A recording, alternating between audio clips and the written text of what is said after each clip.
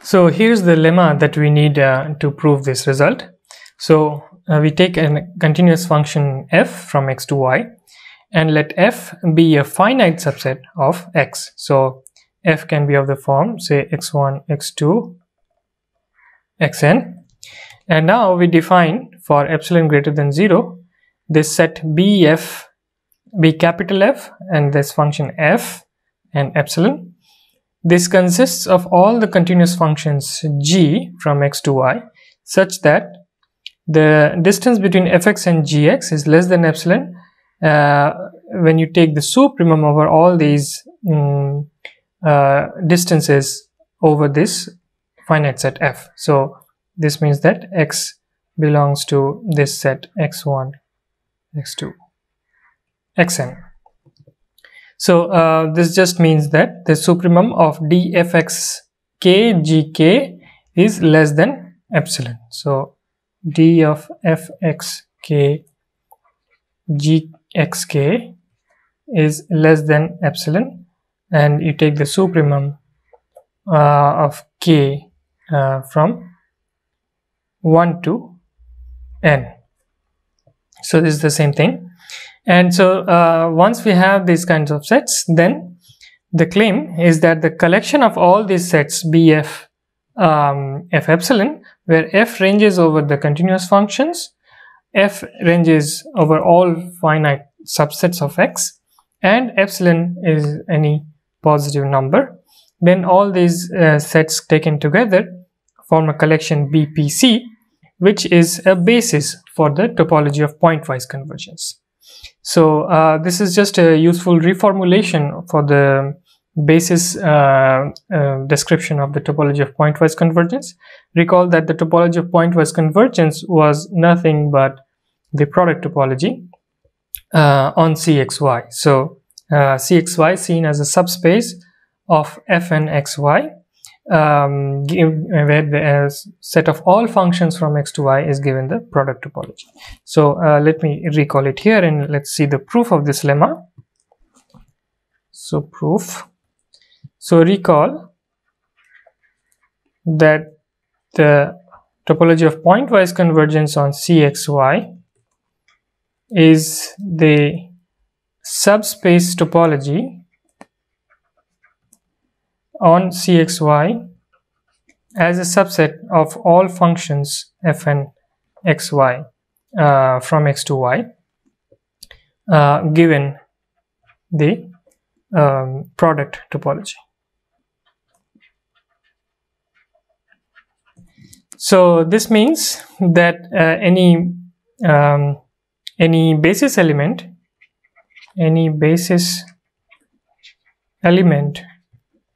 of tau PC is of the form, following form.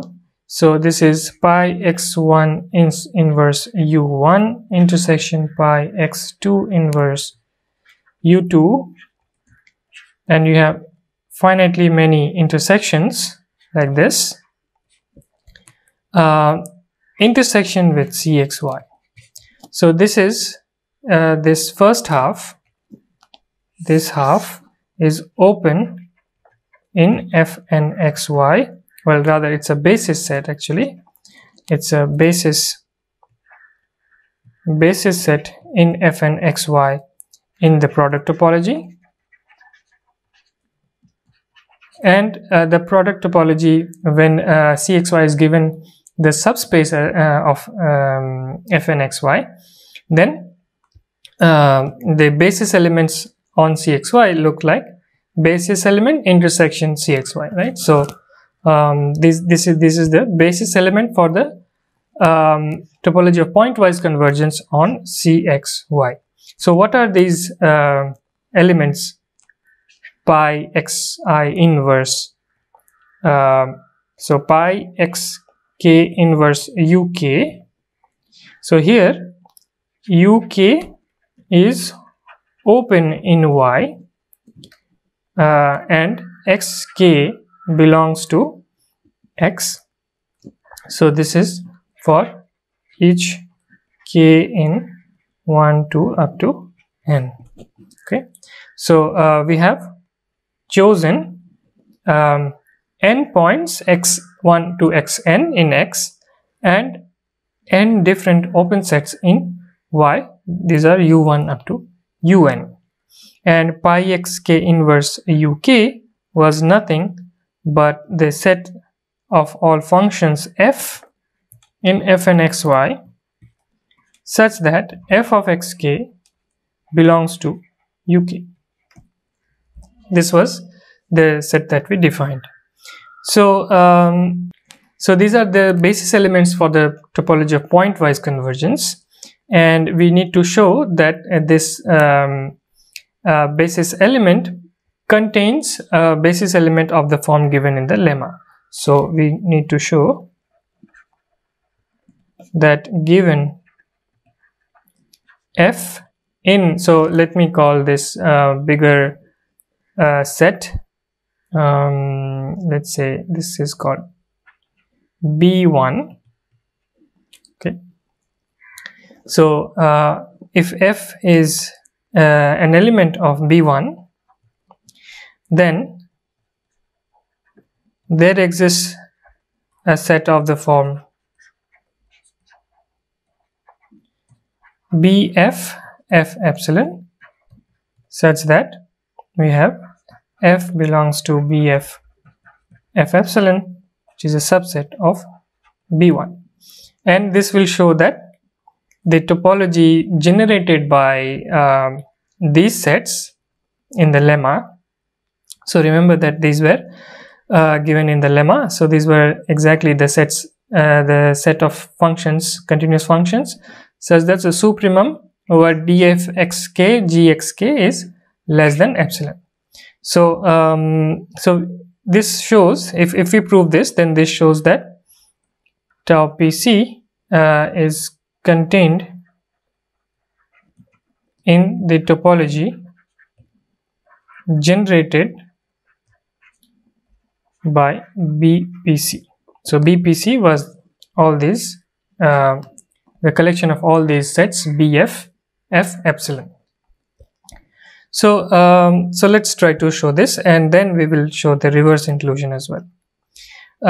So how to show that if F is in B1, then there exists such a set BF F epsilon, which is a subset of B1. So let's see how this works. So if, since F belongs to B1, which is nothing but the intersection of pi x1 inverse u1 pi xn inverse un intersection cxy, now this means that fxk belongs to uk for each k in the set 1 to up to n. So this is how these sets were defined, and this means that there exists, so uk is a subset of y, and this is a metric space.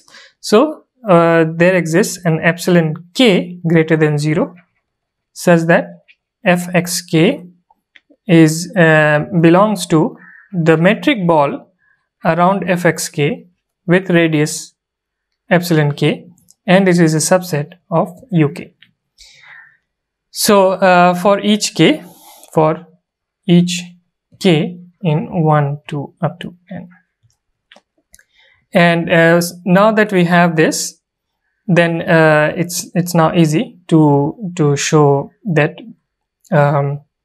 b of f epsilon is nothing but so take f to be the set x1 up x2 up to xn, and epsilon to be the minimum of these epsilon k's. Okay, so k in 1 to n. So then our bfxk bff epsilon is nothing but the set of all continuous functions such that the supremum over k d of fxk gxk is less than epsilon. And so now we claim that b of f epsilon is a subset of b1. So take g in bf f epsilon, and this implies that for each k in 1, 2 up to n, we have that the distance between fxk and gxk is less than epsilon, which is less than epsilon by k. This means that g of xk, the point g of xk, belongs to the metric ball around fxk with radius epsilon by k, and this is a subset of uk. So this means that gxk belongs to uk for each k, and this is exactly what we need to show that g belongs to b1, which is nothing but the intersections of all these sets pi x n inverse un intersection cxy. So g is already continuous, and so it also belongs to all these sets, and g is continuous, so g belongs to b1. So this shows that let me go back. So this shows that tau pc is contained inside the topology generated by bpc, and to show the reverse inclusion is actually easier. So now take any basis set in bpc of the form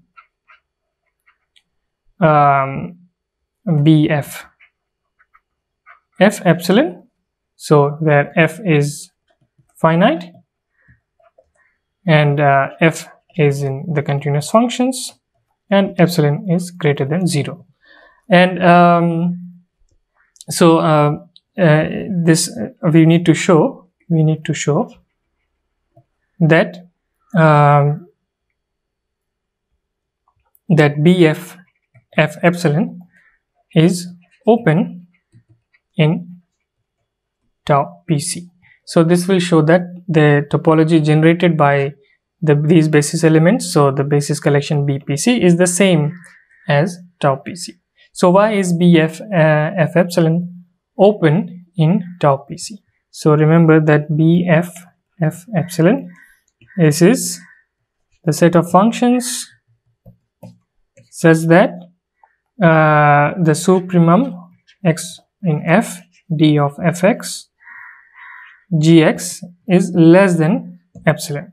So this means that for each xi in f, so suppose that f is of the form x1 x2 xn, so for each xi in f we have that g of xi belongs to the metric ball with center fxi and radius epsilon, and this is an open set.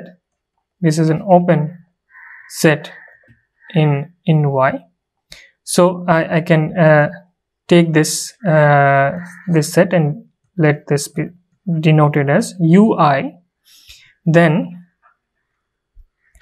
G already belongs to this intersection G pi x1 inverse U1 pi x2 inverse UN intersection CXY. So we have found this is a basis element basis set for the topology of pointwise convergence, and now we want to show that this this kind of set is a subset of BF F epsilon. So to show this, so let H be a function in this set pi x1 inverse U1 intersection pi xn inverse UN intersection CXY. Then we want to show that H is a subset, is an element of BF F epsilon. So why is this true? So because of this condition, we have HXK belongs to the set UK, okay, and UK was nothing but the metric ball around FXK with radius epsilon. So this means that the distance between HXK and FXK is less than epsilon for all k in 1 to up to n. So this means that you can take the supremum over x over this set 1 2 up to n, and so the distance between hxk and fxk is still going to be less than epsilon, and this means that h belongs to bf f epsilon. So it's a bit tedious, but we finally find that this implies that BPC it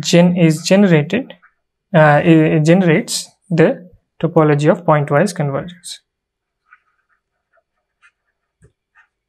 tau PC. And now once we have this, then we can prove our main theorem, which was to compare the topology of pointwise convergence, the topology of compact convergence, and the uniform topology. So let's see a proof of that theorem. So we have this theorem that we wanted to show, which is that the topology of pointwise convergence is coarser than the topology of compact convergence, which is coarser than the uniform topology. And if X is compact, then the last two agree, and if X is a discrete space, so it's given the discrete topology, then the first two agree. So let's see a proof. So first of all, to show that tau PC is a subset of tau CC, then take any basis set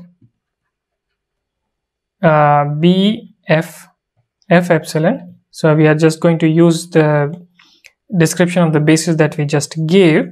So this belongs to BPC. Okay, so this generates tau PC, as we saw in the last lemma. So we have to show that this is open in tau CC. So to show that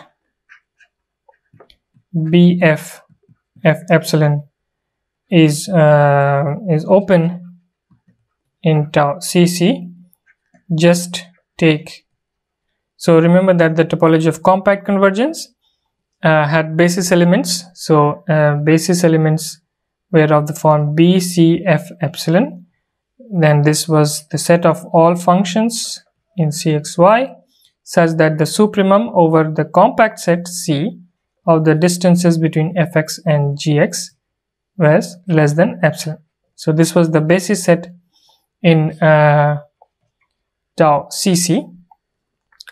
And we can take, for the compact set C, we can simply take the finite set F here. So every finite set is compact. Take C to be F. So then we have a compact set. And then B C F epsilon is exactly the same as the description of the basis set in the topology of compact convergence. So this means that BF epsilon, which is the same as BC F epsilon, then this belongs to the topology of compact convergence. So this shows that tau PC is a subcollection of tau CC. Now to show that the topology of compact convergence is coarser than the uniform topology, so to show that topology of compact convergence is coarser than the uniform topology. So to show this, take any continuous function f cxy contained in an open subset, set, let's call it U in tau CC. So this is an open set in the topology of compact convergence, and we will show that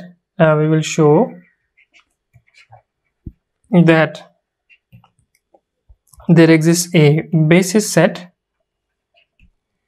of the form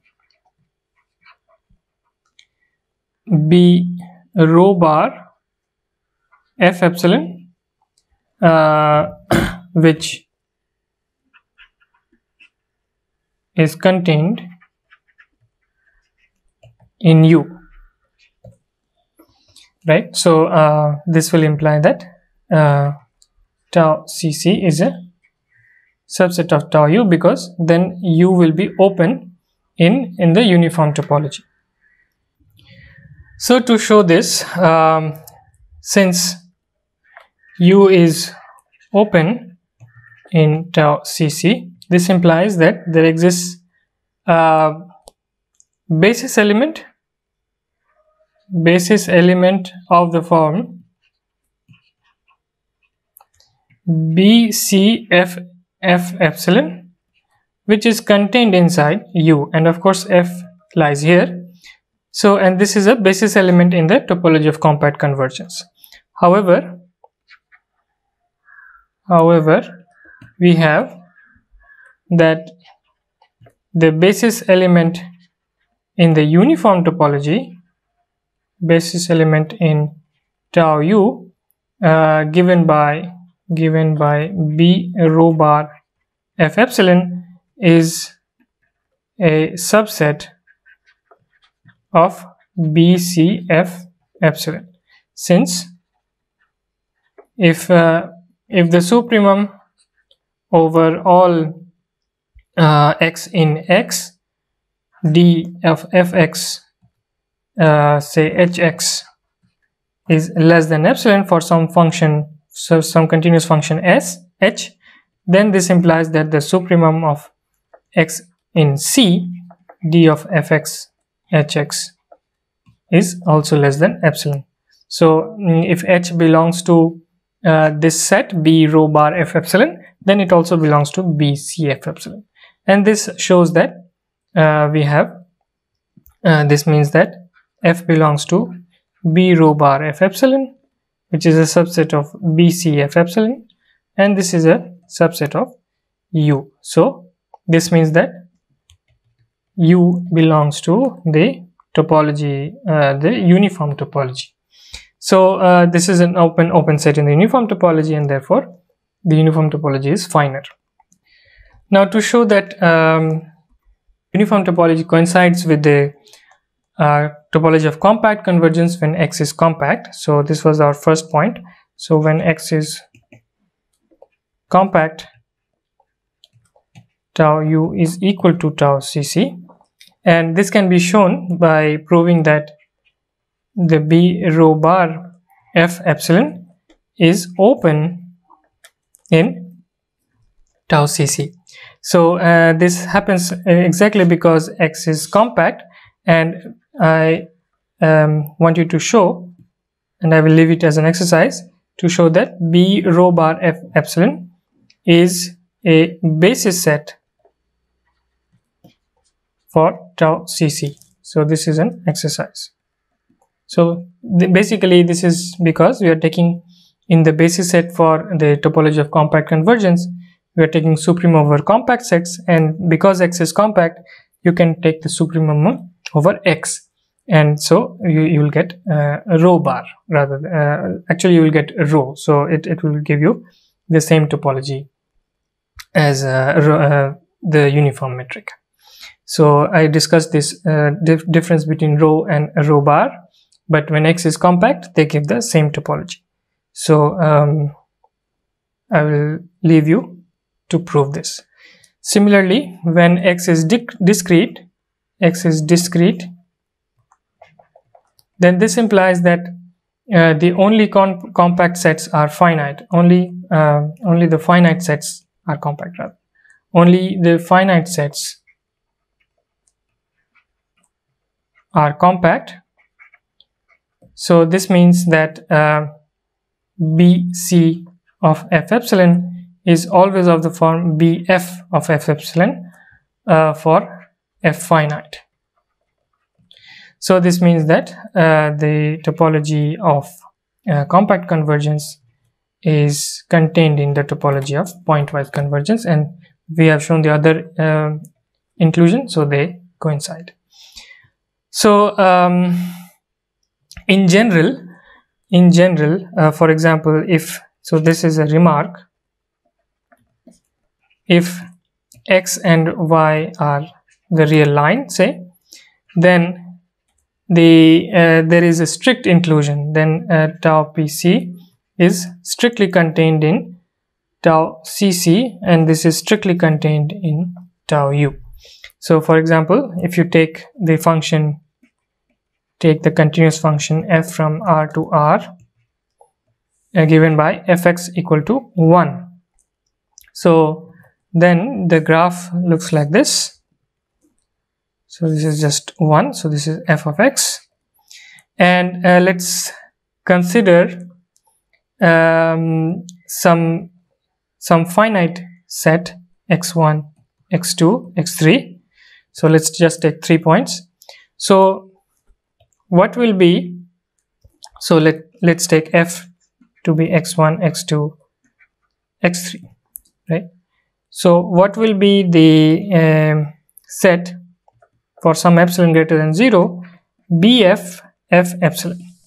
So they will contain, so if g is contained in bf f epsilon, so this will be of the following form. So you have epsilon neighborhoods of f of x. So this distance is epsilon.